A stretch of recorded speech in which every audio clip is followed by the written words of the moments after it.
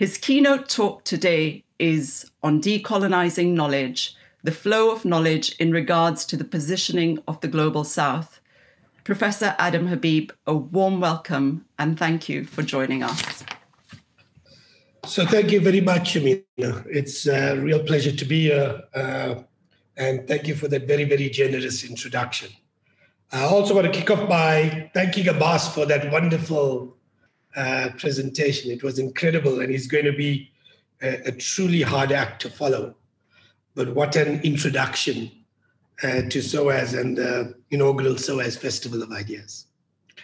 Amina and others for providing me with the opportunity to share my thoughts on the theme of decolonization. I look forward to engaging each one of you in face-to-face deliberations in the coming months, in the coming year, around the issue of decolonization, but also on much of the other issues that will impact on the collective deliberations at SOAS. I want to start with an apology. And I really want to start with this apology because, in a sense, I'm going to speak frankly in the coming half an hour, 30 to 40 minutes. And I think I'm going to give up. I'm not going to focus on diplomatic speak. I think that part of the problem with diplomatic speak is it creates intellectual ambiguity. And I'm not so sure that we need that kind of ambiguity in the kind of historical, socially, and politically polarized historical moment we're in. So for the purposes of clarity of thought, clarity of ideas, I'm going to speak frankly and boldly. The risk, however, is that I might offend the political and intellectual sensibilities of some colleagues. If I do so, I want to apologize in advance. My only excuse is that I do so in order to enable an honest deliberation of the ideas that we hope to talk about. Let me also openly declare that I am an ardent supporter of decolonization. For much of my life, I have written about it, and I've also been an activist advancing this agenda. Of course, I did it under alternative labels: anti-racism, non-racialism, anti-capitalism, and even transformation. This agenda of radical reform has not simply been directed at the political level or at the national level. I have also focused it on the university arena. My involvement in thinking through this agenda goes back 30 years. In an earlier part of my life, the rethinking of the university was imagined under the label transformation. I know today many student leaders, many academic activists reject the term. They do not like the term and they prefer to use the term decolonization. They do so on the assumption that decolonization is distinct, more radical, more anti-status quo than transformation was. But I recall that the term transformation, when it was introduced by academic unions in the university discourse in South Africa over 30 years ago, it was about reimagining the institution in the African context and using the university as an instrument of social justice. In many ways, transformation as a discourse contained all of the elements that activists today see as comprising decolonization. In a lot of ways, this is why I cheekily entitled a chapter on decolonization in my book, Fees Must Fall, in my book entitled Rebels and Rage on Fees Must Fall, as what's in a name, transformation or decolonization. I also want to reflect a little on the term decolonization, and I want to do so through the writings of Mahmoud Mamdani, a Ugandan scholar who teaches in Columbia and Makerere University. Mamdani's reflections are about trying to understand why our countries have not been able to build the inclusive, economically successful democracies that we had hoped to build at the dawn of decolonization. And Mamdani argues that the essential crime of colonialism was that it allocated different sets of rights to distinct groups on the basis of what he termed citizens and subjects. He suggests that the mistakes of the nationalist leadership in the post-colonial moment was to leave the colonial spatial, political, and socio-economic system intact and subvert the allocations of rights within it. So those who were previously allocated rights, a la settlers, were no longer given a monopoly of this, and in some cases were even denied those rights. As a result, what Mamdani suggests, we enable the continuous struggle of indigeneity around who is the authentic citizen in many countries in the developing world. And this has become the basis for continued conflict in the African context. Mamdani further argues that the answer to this conundrum is not simply to be focused on a divided past, but rather to be directed towards a more inclusive future, incorporating all of those who wish to be part of a new nation. What Mamdani was saying is we too focused, if you like, on the divides of our past, on who is the authentic citizen, who belongs to a particular piece of land in a particular part of the planet. And what that goes against is the kind of integrative impulse of the human condition. The fact that human beings have been mobile and moving across the world since the dawn of civilization. And what he says is, instead of focusing on a divided past, we need to focus on a more inclusive future. Who wants to be part of the spatial formation and try and think through a more inclusive future, a future that is more socially just for all of those citizens in that social formation. It is a lesson, I believe, that we need to heed in the deliberation around decolonization. Whatever the label we use, the colonial university must never be the frame of reference to reimagine the institution of today. If we are to use the term decolonization, we must ensure that it does not prevent a comprehensive reimagination of the university, so that it speaks not only to our local, but also to our global, not only to our past, but also to our future, as Amina so eloquently put it in her introductory remarks. On the basis of this conceptual clarification, I want to identify 4 elements that I see as the core to the decolonization agenda.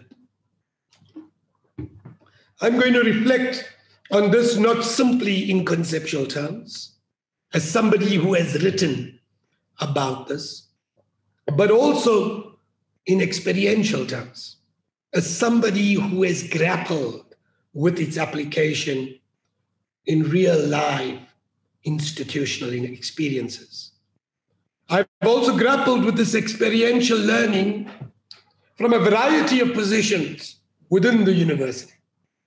As a Secretary General of an academic union 30 years ago, as an academic and head of a school applying this within a department perhaps 20 years ago, as a student activist intent on changing the world 40 years ago.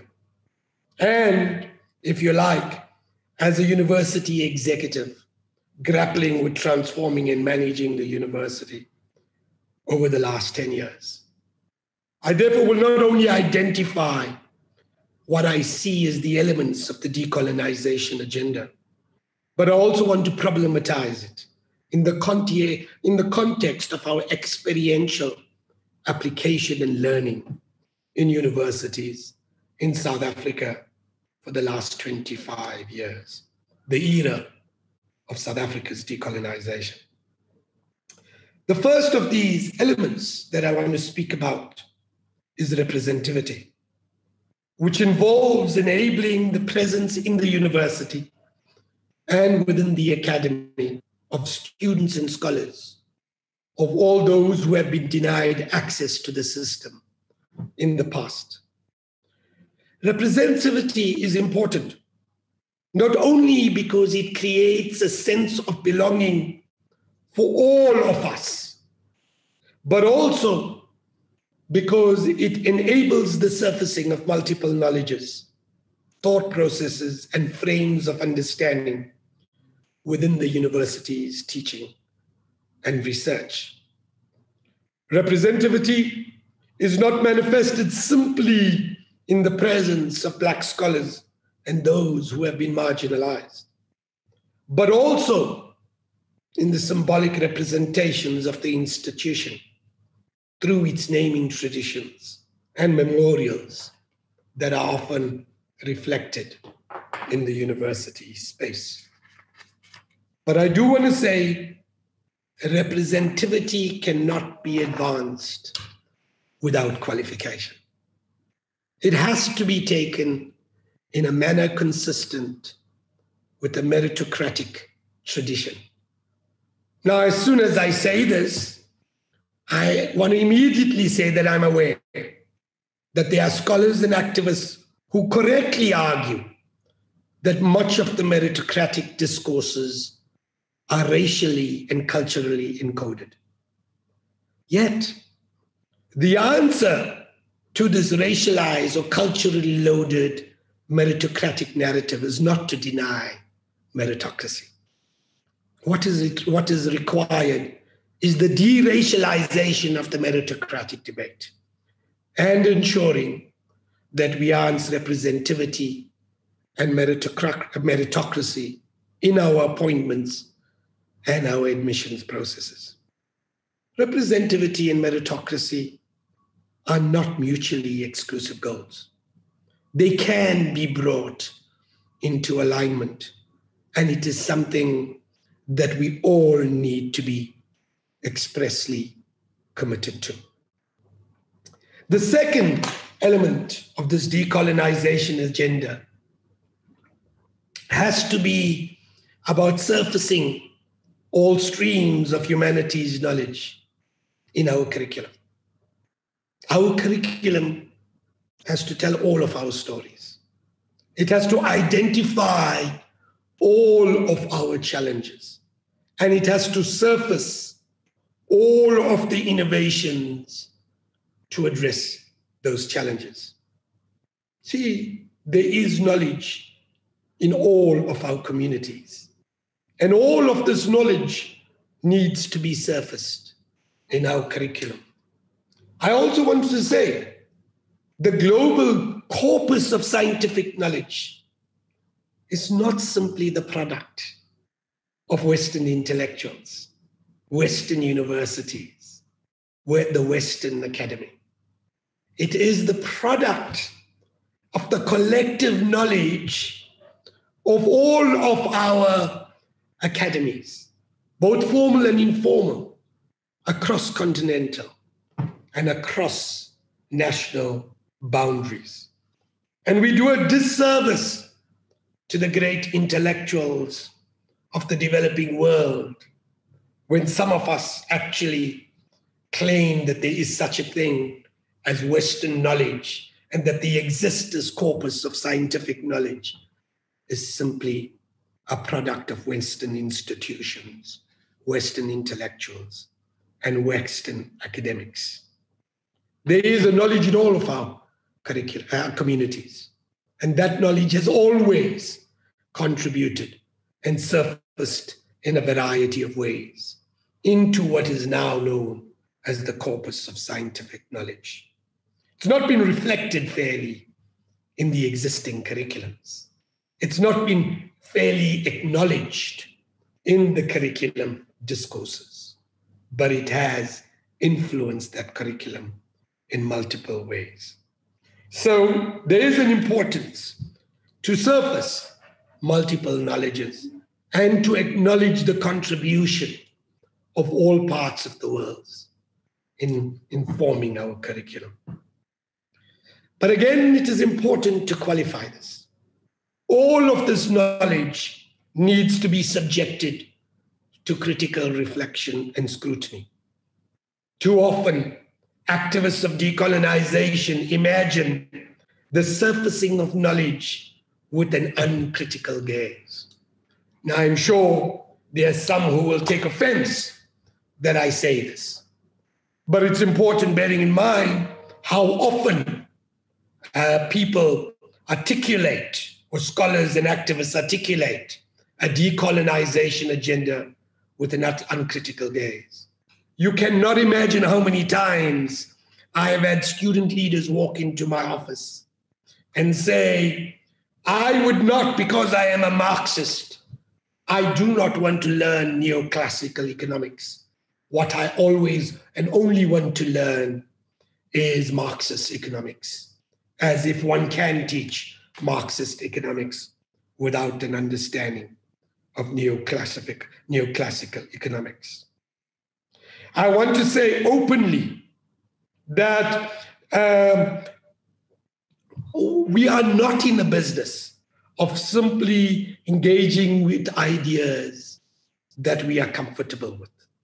The core purpose of a university is to introduce our students, our academics, our scholars, to multiple ways of understanding contemporary challenges.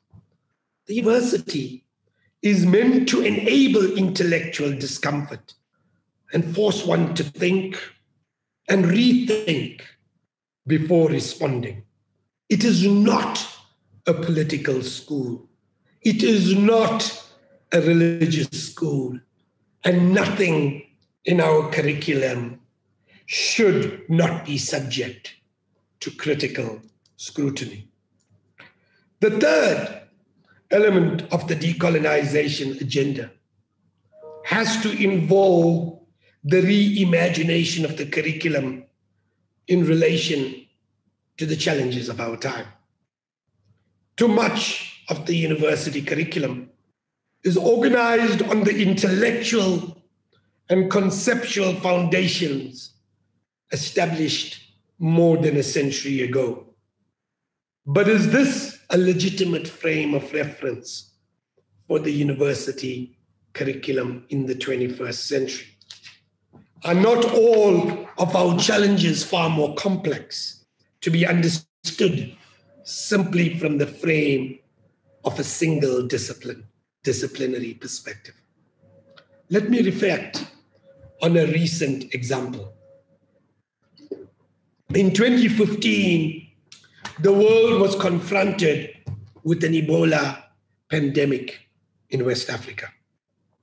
The management of this outbreak was compromised by the lack of local understanding and by applying a unidisciplinary approach to addressing it. The pandemic was simply seen from the perspective of a public health crisis. But the challenge of addressing Ebola in West Africa was a cultural one. The outbreak was exacerbated by burial practices of predominantly Muslim communities in West Africa. It was only when this was addressed, ironically, through engagement with religious leaders and through the propagation of new religious injunctions, then the pandemic was brought under control.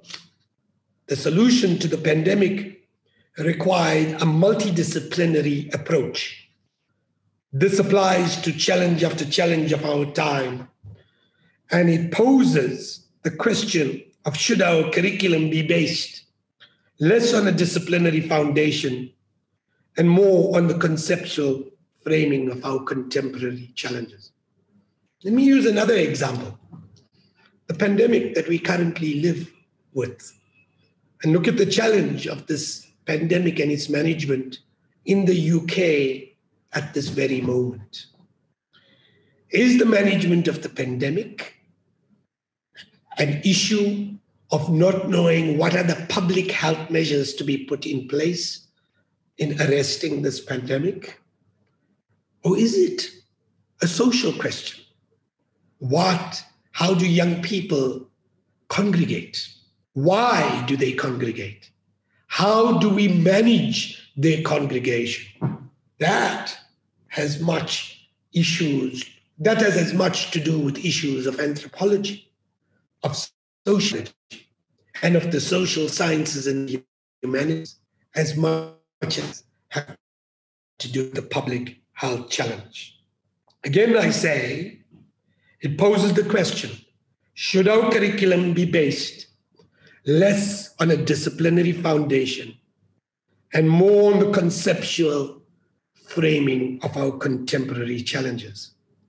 Should our curriculum and academic programs be organized on, for instance, the Sustainable Development Goals rather than the disciplines formulated more than a century ago?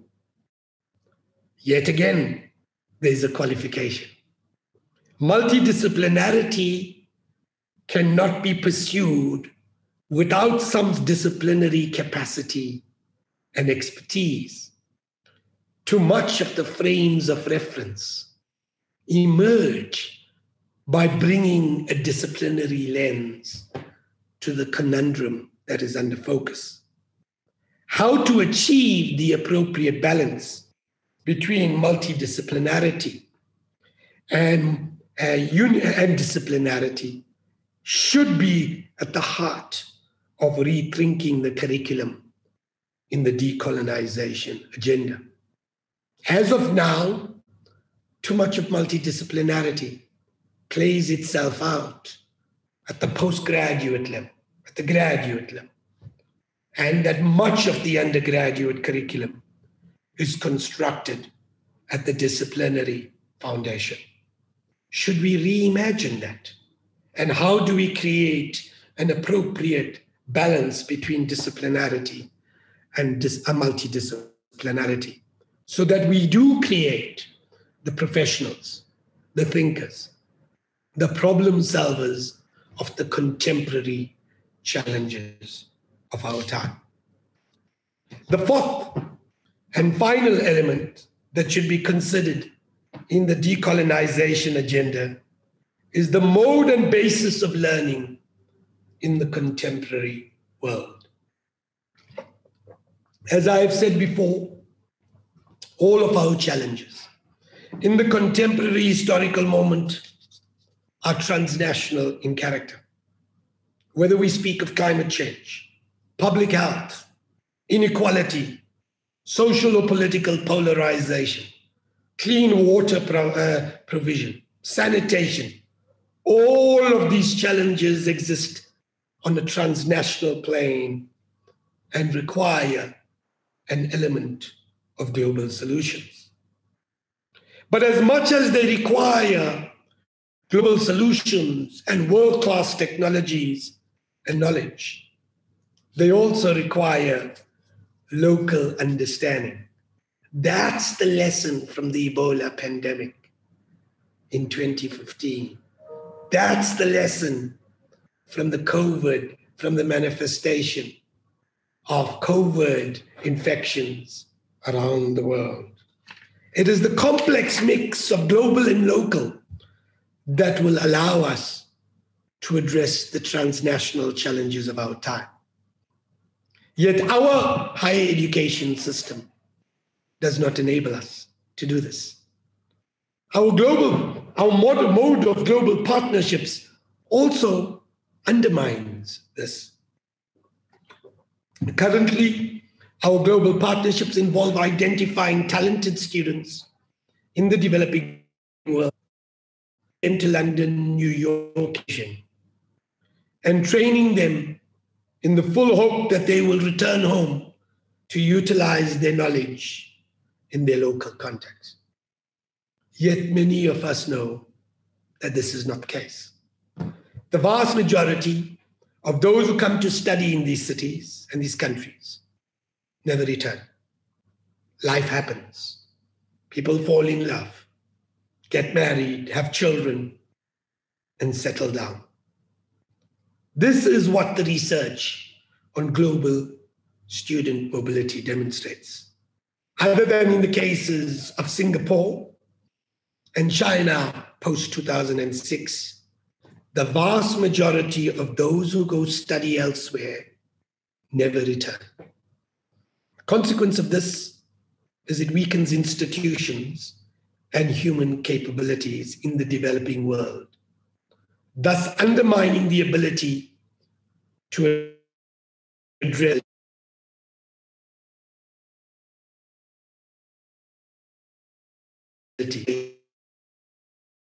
national challenges.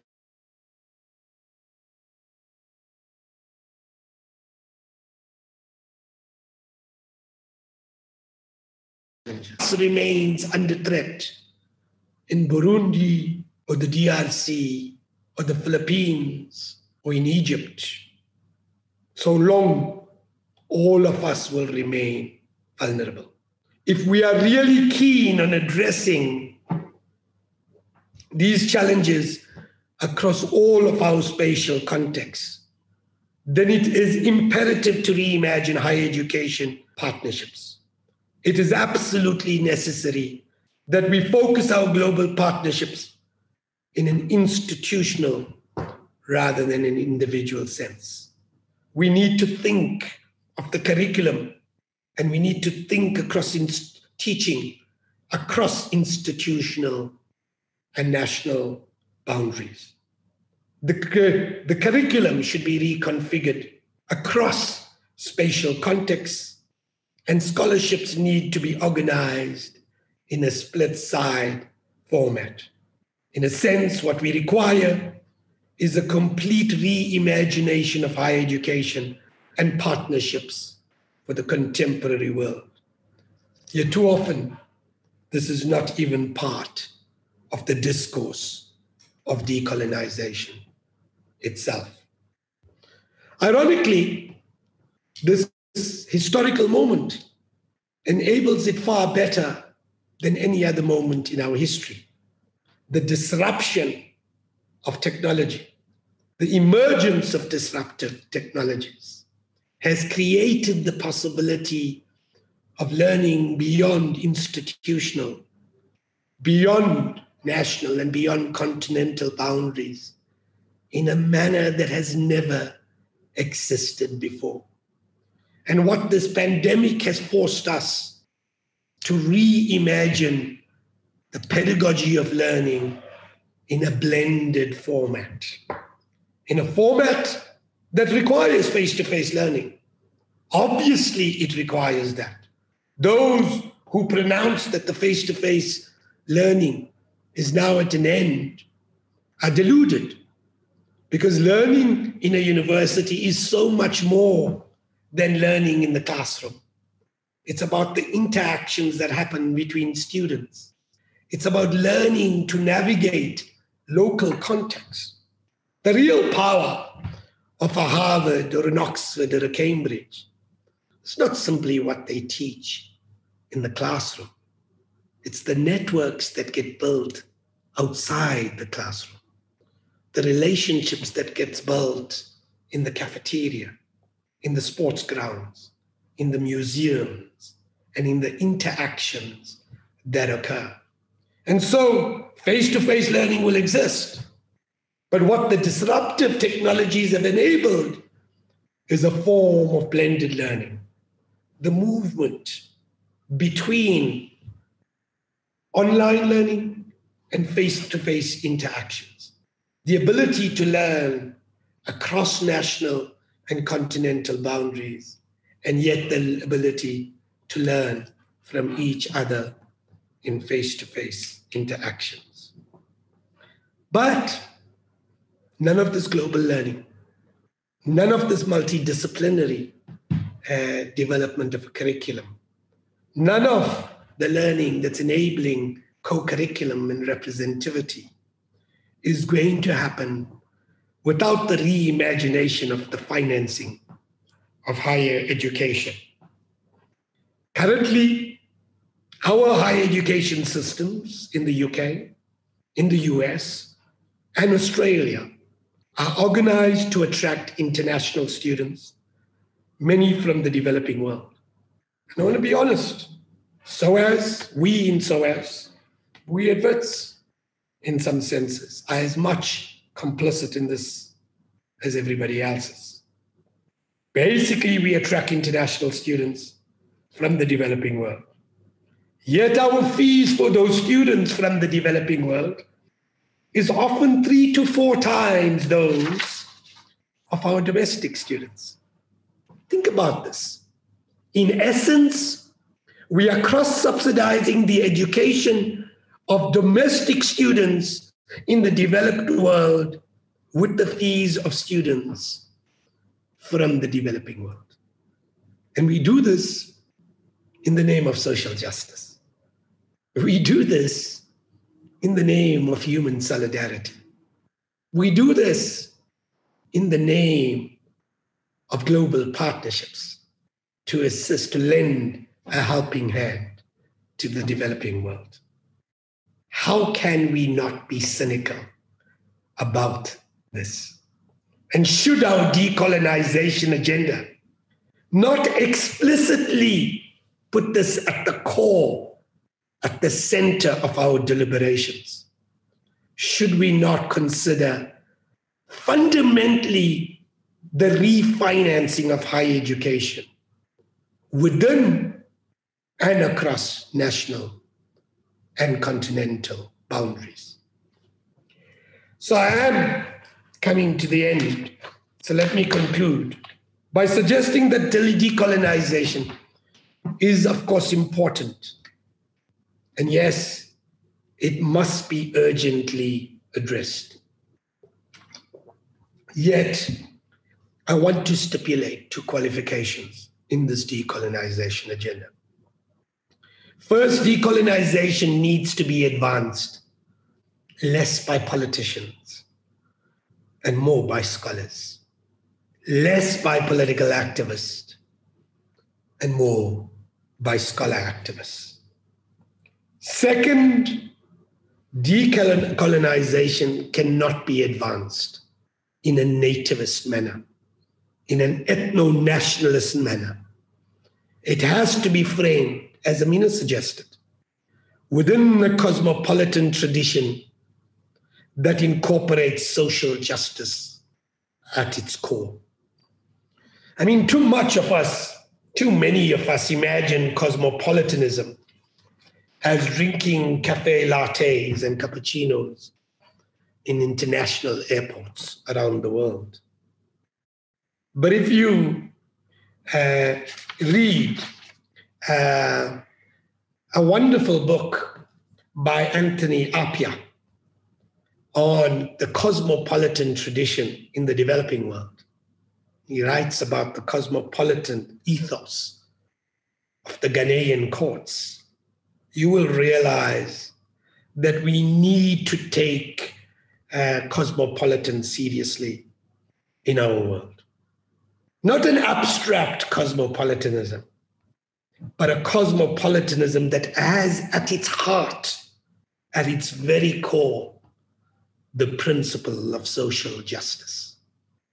Because if we do not build the bridges of human solidarity, we truly will not survive as a human species in the coming 2 centuries.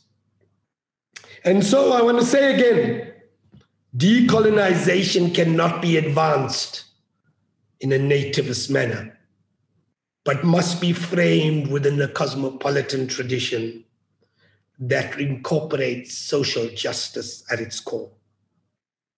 This is the real line of inquiry that I believe the decolonization agenda must follow in the coming years. It needs to recognize that we are both local and global. We are both British, African, Asian, and human. Only then can decolonization not only be about our past, but also our future. Only then can it be part of building a new human community, one that is socially just and inclusive, but perfectly in line with the needs of the 21st century. Thank you very, very much.